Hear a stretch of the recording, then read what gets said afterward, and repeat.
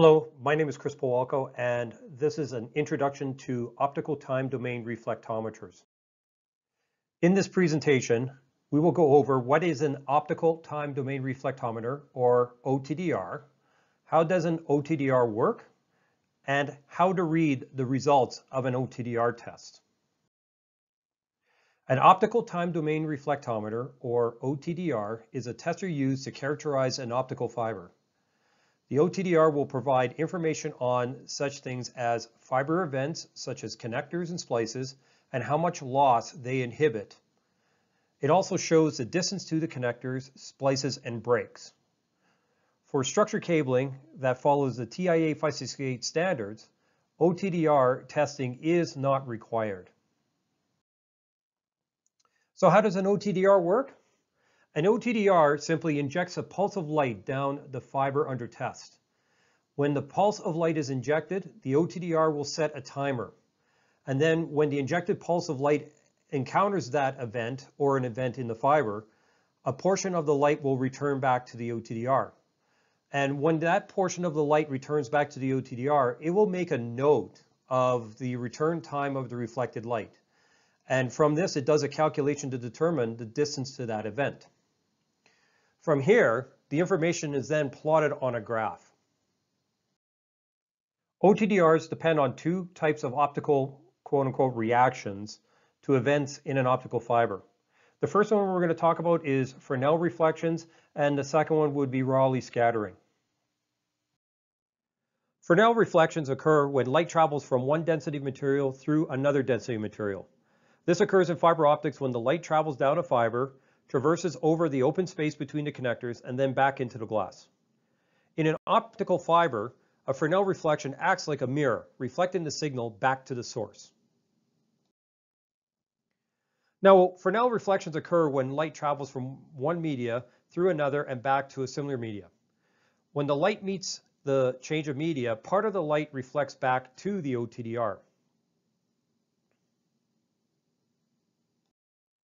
In fiber optics, Fresnel reflections are located typically at your connectors, open end of the fiber, so otherwise known as the end of the fiber, breaks, and some mechanical splices will show some characteristics of Fresnel reflection.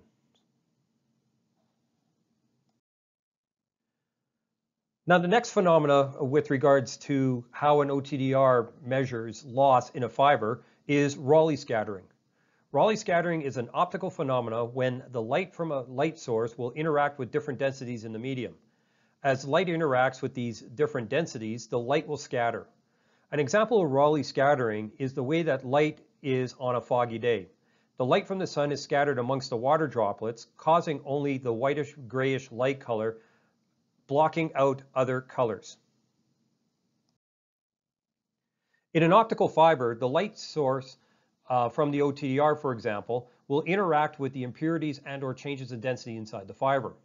Small portions of the injected light will scatter and return back to the OTDR's detector. Rayleigh scattering is used by an OTDR to detect splices and bends in the fiber. The light pulse plays a significant part in the operation of an OTDR. How long the light pulse is determines the dynamic range of the OTDR. Also, the length of the pulse will determine if the OTDR can detect events that are close to each other. An example of this is a patch cord connected in a fiber optic run. When the light pulse encounters an event such as a Fresnel reflection from a connector, the reflected light back to the OTDR is pretty intense. The equivalent to this is when somebody takes a picture of you with a flash. After your eyes see the flash, you're not able to see anything until your eyes readjust. This also happens in OTDRs. This reflection will overwhelm the detector on the OTDRs, so during this period of time, the OTDR will not be able to detect any events close to the initial Fresnel reflection. The next thing we need to talk about with regards to OTDRs are dead zones. The zone between when the event is first detected and when the detector can detect other events is called the dead zone. If the light pulse is long, then it will take the detector longer to recover from the reflective event. This is shown here in this slide with the long light pulse. So the top of the the reflection on the graph shows that there is a space up at the top that represents this dead zone. Now, if the light pulse is short, then it will take the detector a short amount of time to recover from the reflective event, and it might be able to see events closer to the original. So in this slide on the right-hand side, we do show an OTDR trace of a short light pulse. So you do see the first peak, and then all of a sudden it comes down into a trough and comes back up again. So this represents a short pulse. This represents when you use a short light pulse, and it has the ability to detect events that are close together. So if short pulses are really good at seeing events close together, why don't we use short pulses only? Or why don't we use them all the time? Well, a short pulse will be able to detect events close to each other, but the shorter the pulse, the less range the OTDR has.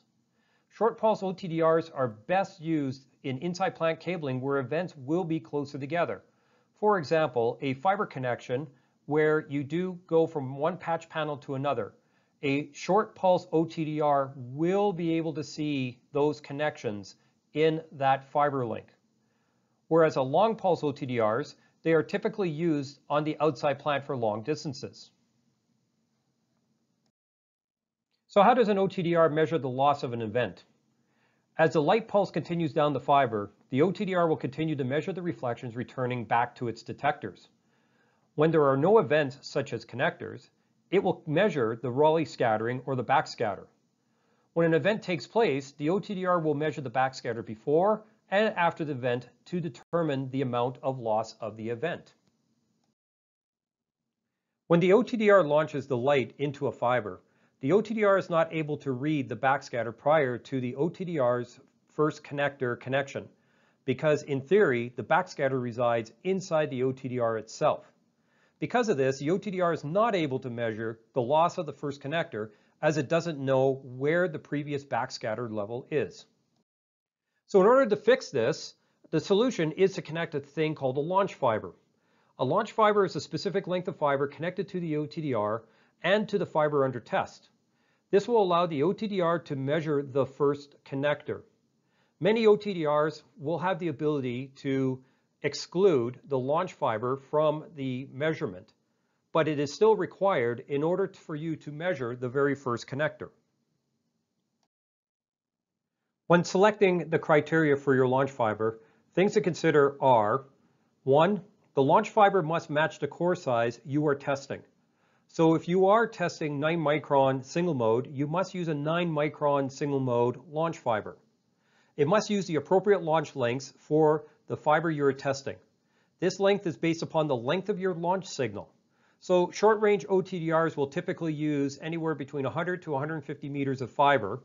Longer range outside plant OTDRs may use up to 1,000 meters of fiber. And 3, it must not have any damage or anomalies such as splices inside the fiber itself. It must not have any damage or anomalies such as splices inside the launch fiber itself. At the end of the fiber, when the light hits the end of the fiber, the Rayleigh scattering will drop off. Because of this, the OTDR is not able to measure the loss of the final connector. The solution to this is to connect a receive fiber. The receive fiber is a specific length of fiber connected to the OTDR and to the fiber under test. This will allow the OTDR to measure the loss of the final connector. The criteria for a receive fiber is the same as a launch fiber.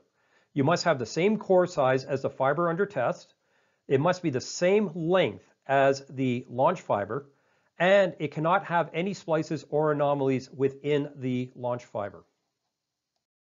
So now we're going to identify OTDR events. The first is a reflective event that we're going to take a look at. Reflective events are characterized by a large spike in the OTDR graph.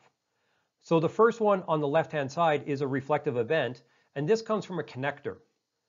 The second one on the right-hand side actually shows a reflective event, but the OTDR detected 2 connectors. So this is the advantage of using a short pulse length on your OTDR. So this OTDR had a short pulse length and was able to detect these two connectors in this particular fiber. Non-reflective events are characterized by a dip in the backscatter. This dip indicates a loss in the backscatter strength. In an OTDR trace, splices exhibit this behavior. A ghost in an OTDR test is a non-existing reflective event caused by the light reflecting back and forth between two low-performing connectors. The characteristics of a ghost is the loss value of the backscatter is the same both before and afterwards. The causes of ghosts are dirty connectors, damaged connectors, and connectors that are not properly seated. In an OTDR trace, there will be times when you connect or splice a better quality fiber to another, and vice versa. In an OTDR trace, you will see this as your backscatter improving. Where this is seen is when you use a lower performing launch cable connecting to a higher performing fiber. The absolute end of the fiber, for example, after the receive fiber, the backscatter will drop off substantially. At the end of the drop-off, you might see some noise at the bottom. The injected light from the OTDR will be absorbed or dissipate and will not return back to the OTDR. So this is what the trace would look like at the end of the fiber.